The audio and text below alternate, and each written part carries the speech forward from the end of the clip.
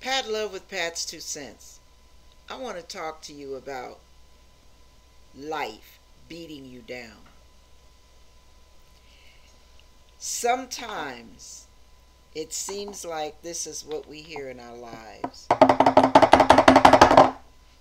And it feels like a never ending stream.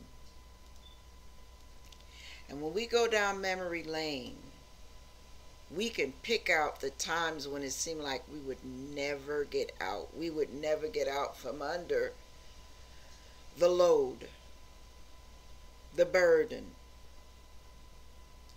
Listen, if life is sitting on your head right now, if part of life is beating you while the other part of life is sitting on you, and you feel pinned down, trapped, no way out, let me share what God shared with me years ago when I was going through. And this analogy really helped me a lot. So here's question number one. What calling is on your life? What giftings and callings have you detected thus far? All right, here's your analogy. Ready for the allegory? All right. I watched the men, and this is what God showed me.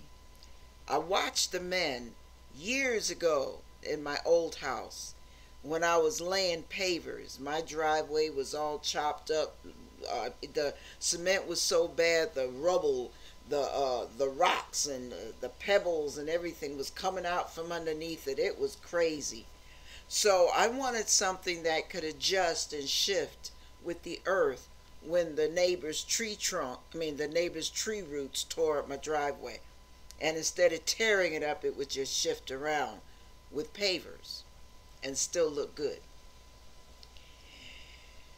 When the men came to lay the pavers, they brought this item, and I didn't know what it was for.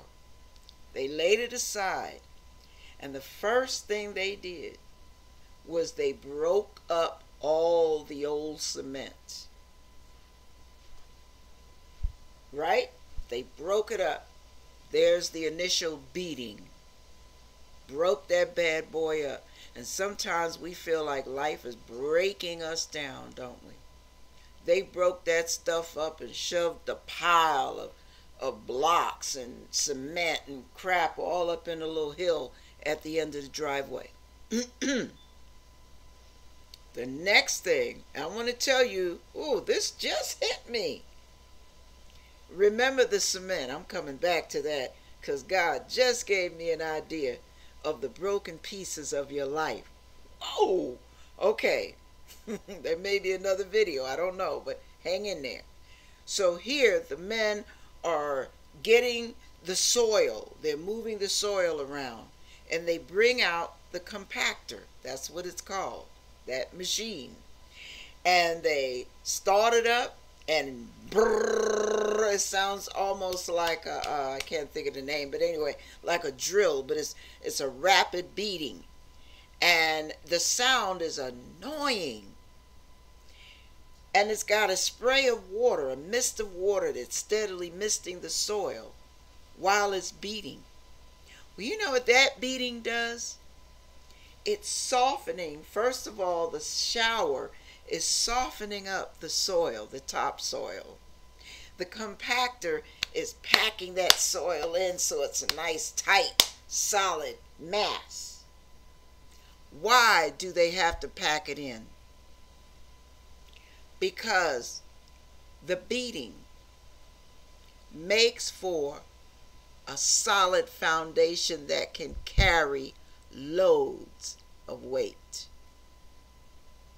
You get me? You see where I'm going with this? Think of your giftings and callings. Think of the responsibilities God's going to lay on you in the future after the beating is done. The different processes, the different stages of life's beating.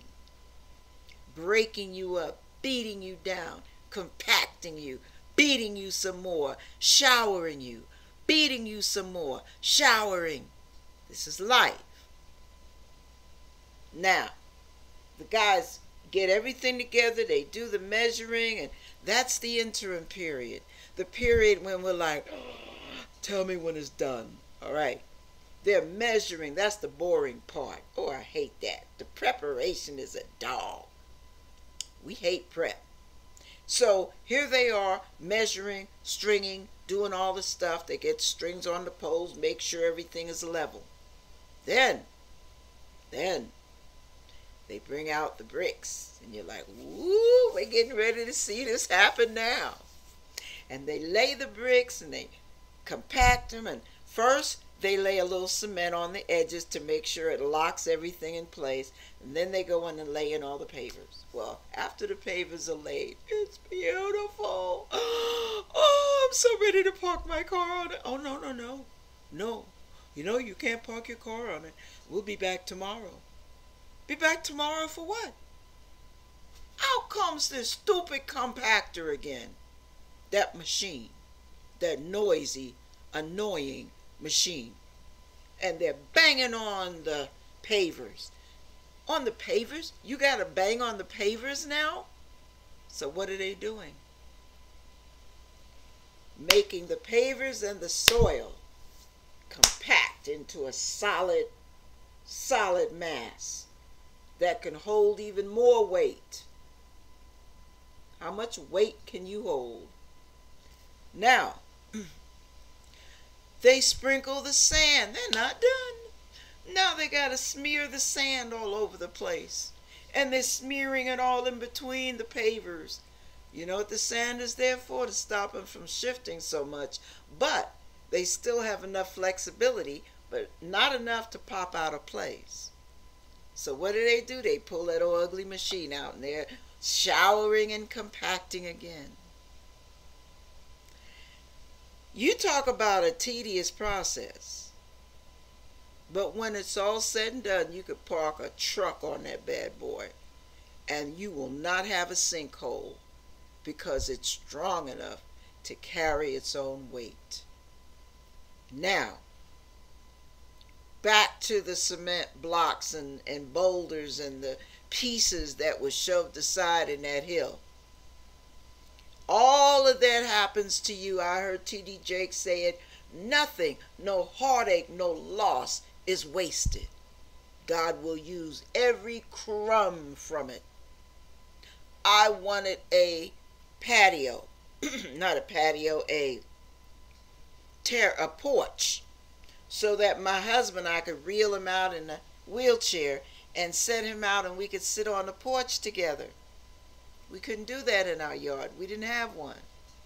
So they took those old cement boulders and the old granules and crumbs and pebbles and rocks and piled it up in a mound and poured cement and piled some more and poured cement. By the time they got through, we had a 2-foot tall porch. It was beautiful.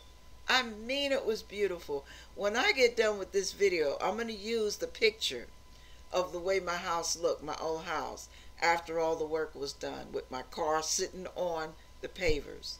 And you'll see the porch behind it, under the big picture window. I am telling you, the thing of beauty came from a painstaking ordeal. They didn't have to go and buy new equipment, new boulders, new rocks, because we had all that stuff from all that old driveway. They used it for my good. It looked like it was for my shame, because I was ashamed to let anybody know I lived in that house, the way it was all broken down and the driveway looked horrible. It was embarrassing. But I was able to get a loan and get that bad boy done.